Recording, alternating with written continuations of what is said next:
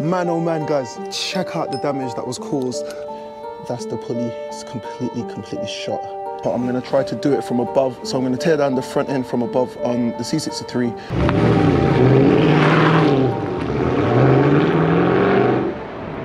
Good morning, guys. Welcome back to the channel and welcome back to another episode from Salvage Nation. In this episode, I hope you enjoyed yesterday's video and we're straight back here today. This is the very next day and I'm going to be tearing down this front end area right here, sorting out this auxiliary belt. I need to sort out some pulleys in there and then I'll be moving into the car and I want to tear down the steering column so I can have a look at the steering angle sensor and get some part numbers, and then I need to either try to repair it or make an order for a replacement part. So we're going to be doing that today. But before I continue, I want to give you an update on some of my other builds. And speaking of other builds, that right there is my 2010 BMW 325i. That was meant to be a quick build, but I've been so busy. There's been so many ups and downs with the channel recently. I had to put that on pause. So let's go check it out and then we're gonna continue with this car.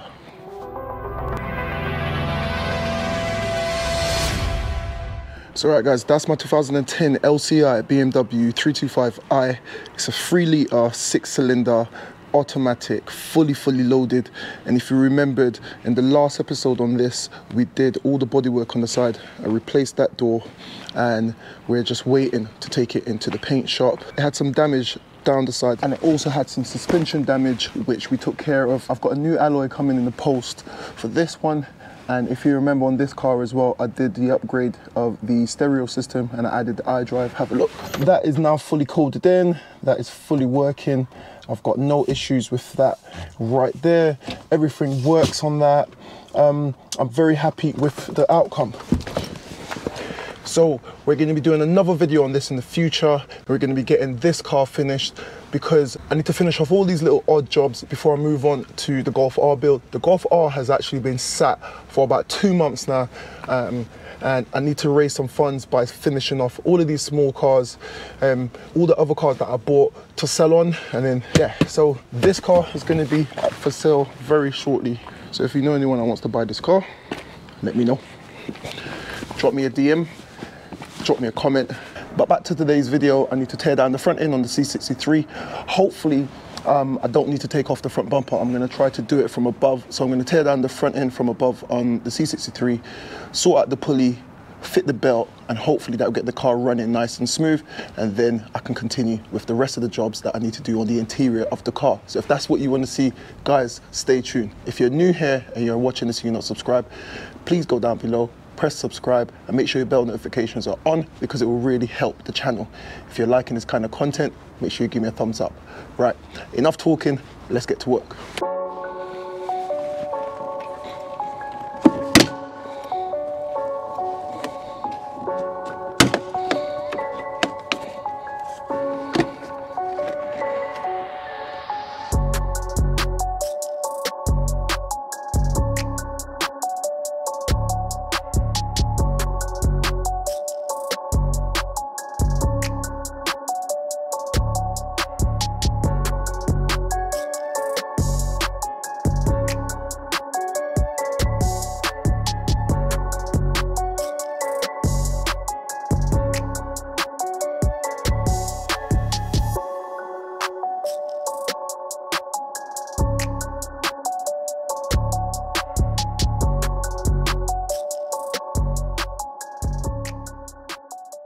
So for a little bit of elbow grease, we've got the old auxiliary belt off. It's not broken, but it's just really badly damaged. The good thing about this is when the new one comes, I can check, you know, to see if it's the same size and make sure that it's the correct one. But now that I've taken off the top cowl, have a look at here, I'll show you. I believe I've got enough access to remove the broken pulley and hopefully I should be able to replace the replacement pulley right here at the top. So if you look right here, this is the broken pulley right there. That's meant to have a big bit of plastic on it. And if I reach down in here, I believe I can see, yeah. So look, that's the pulley. It's completely shot. It's not supposed to be like that. The bearing actually, the bearing is not even moving. So yeah, that pulley's completely seized up, which caused it to stick. And because it's stuck, it broke. And then, yeah, everything else is broken down in there. So let's get this pulley off and hopefully the new one comes and then I'll be able to replace that.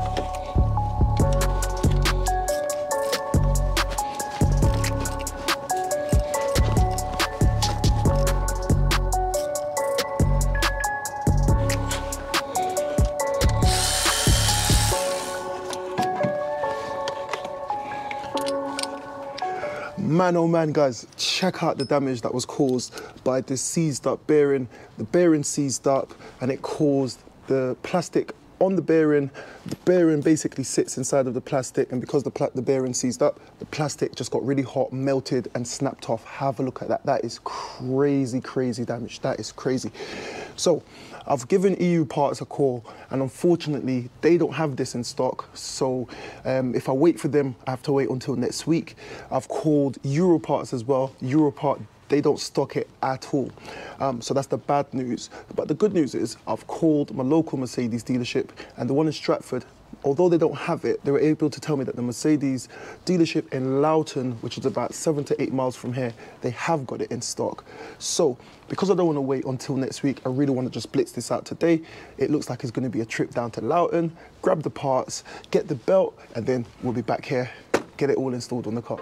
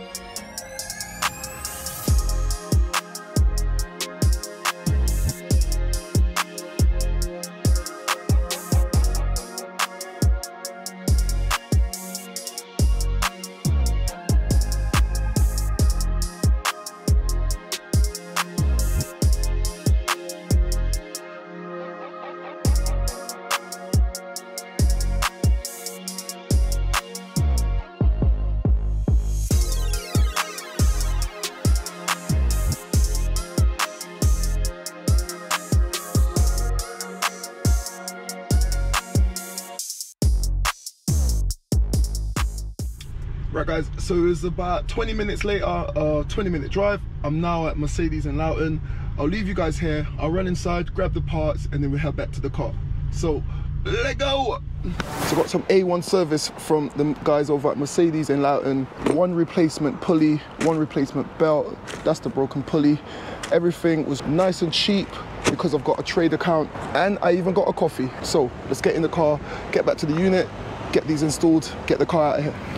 Right guys, so I'm back with the car now. That was a nice fun drive. That's where I get a lot of my parts. Like I said, if I can't get them from Euro or EU Parts, sometimes it's just best to bite the bullet and go down to the main dealer. For a brand new pulley and a brand new auxiliary belt, I've just paid 68 quid. 68 quid for AMG parts, both the broken parts, to get the car ready for today. You can't go wrong with that. So guys, this is my replacement pulley. Have a look at that. The bearing is still inside and it's meant to be able to spin on the bearing like that. So that's the replacement pulley, and it comes with a replacement screw, just like so. Compare that with my broken pulley. Oh my God, have a look at that. So can get rid of these. So now we've got rid of the broken one. This one should just bolt straight on, and then I've got my brand new auxiliary belt to get this on, and then we can get the car started up. So this new one is a straight bolt on job, and it literally just bolts straight onto the engine like so, and all I need to do is put the screw back in, and that goes in right there.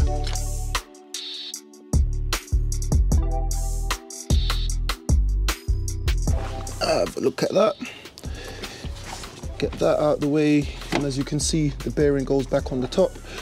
All I need to do is screw it in, make sure that it's centered. And it's jobs like this that I got my new electric wrench for. So I'm gonna grab the electric wrench because it's getting a bit tight and it's hurting my fingers. So let me grab my wrench.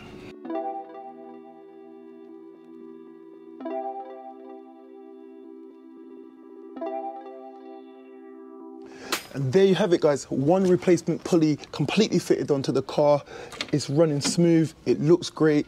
Now I need to figure out how I'm gonna fit this belt onto the front of the engine in such a tight space. So let's do that.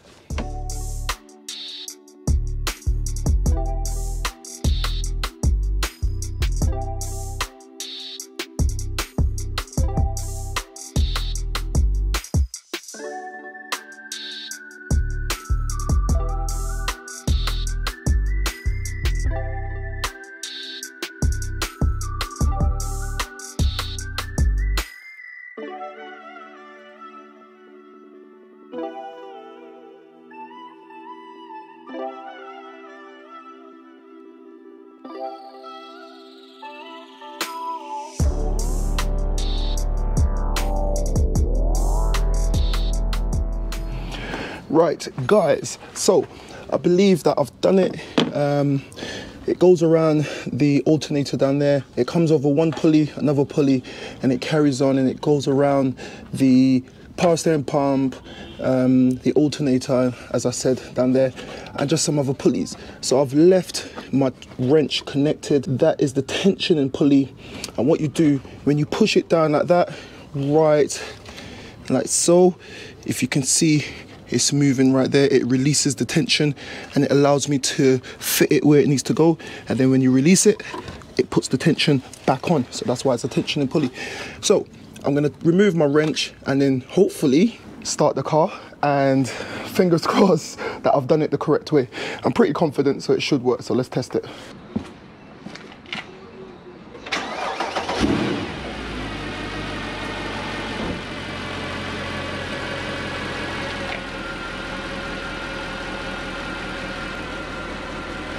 So have a look, guys. That's the replacement pulley, and that is working. And as you can see, the belt is going around everything that it needs to do, and the belt seems to be running very smoothly.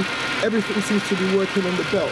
So hopefully that should be that when it comes to the belt and the pulley. I'm gonna hop inside, have a look and make sure that that battery light is not coming up anymore for the alternator. And I'm gonna leave the car running for a bit so that the battery can get some charge from the alternator now that the belt has been replaced. The next step, I'm gonna go inside and I wanna tear down the steering column and see what's going on with the steering angle sensor. So, let's check it out. All right, guys.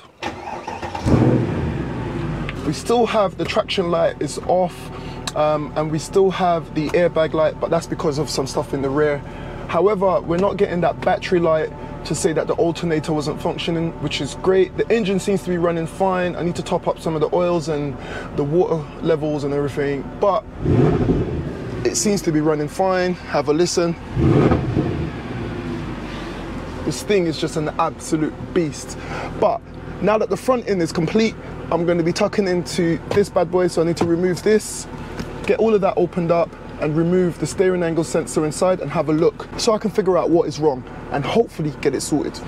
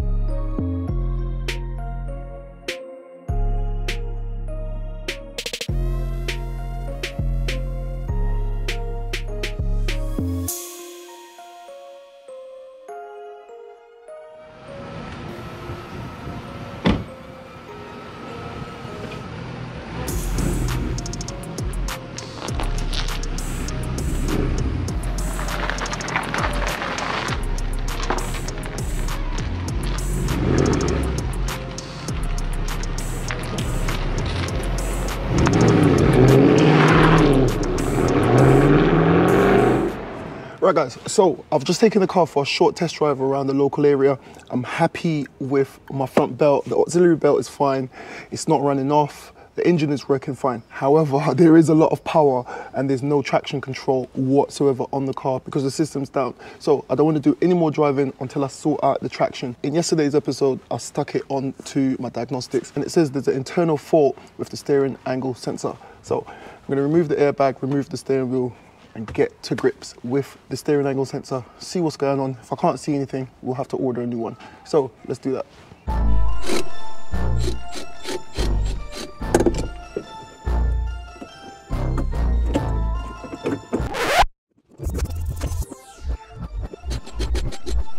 Right guys, so I'm crammed in the back seat. When I went to disconnect the battery just now, I thought to myself, let me have one more go at sorting out the radio, and I've got good news. Check this out. So, do you remember I said these orange wires right there, they're part of the data bus and they transmit a red light. It's fiber optics basically. I ordered these connectors and I've connected it all up, and the good news is, have a listen. We've got music. So I'll turn that off. I don't want to get a copyright infringement, but the good news is the radio is now working, and I'll show you exactly what I'm talking about. So if I disconnect this right here, have a look before it goes off, you can see that red light. It's literally looking for the connector. And then basically these little connectors, they just go in like that. It literally just pops into each other like that. And with that connected, it can now send that signal through the light and all the way up to the head unit, which is up there. So with everything working, I'm going to take this all up, put it back in its rightful place. There we have it guys. So I've fixed my data bus system and now my audio is working. Have a look.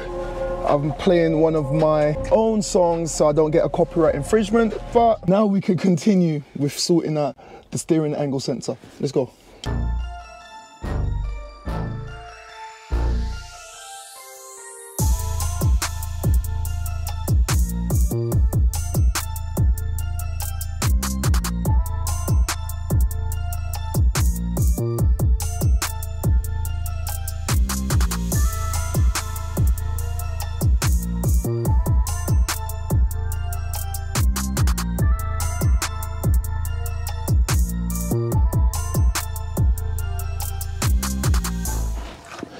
So there we have it guys, I've removed the steering wheel, and this is the steering column assembly tube, as it's called by the diagnostics, but the steering angle sensor is in here, and just at the front section here, that's the steering angle sensor. So I can't see anything that's broken to the eye, and there's no point digging into this because it's all it's microelectronics in there. There's no point going through all of that. So we're gonna order a new steering angle sensor and then just replace this, and hopefully it all works.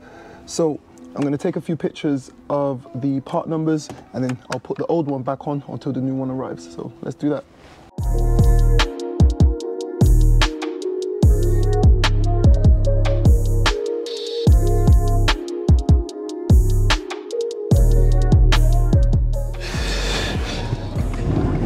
Oh yes. Right guys, I've got my music working. Whew. It's been a very productive day today. I've fixed my audio system and I've also fixed some other stuff in the back. I managed to get the part numbers for the steering angle sensor, and hopefully that will sort out the traction. Once I sort out the traction, I'll reassemble it, clean up everything in the back, reassemble everything, and then this car can get out of here, man.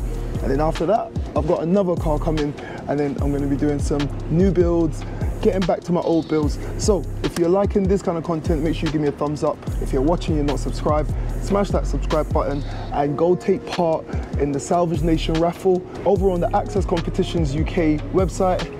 Link is down below in the description. Right, I'm absolutely sweating. It's hot, it's a lovely day. I've spent all day on this, now I'm gonna go enjoy the sun, and I hope you guys are enjoying too. And like I always say, keep it moving, and I'll see you in the next one.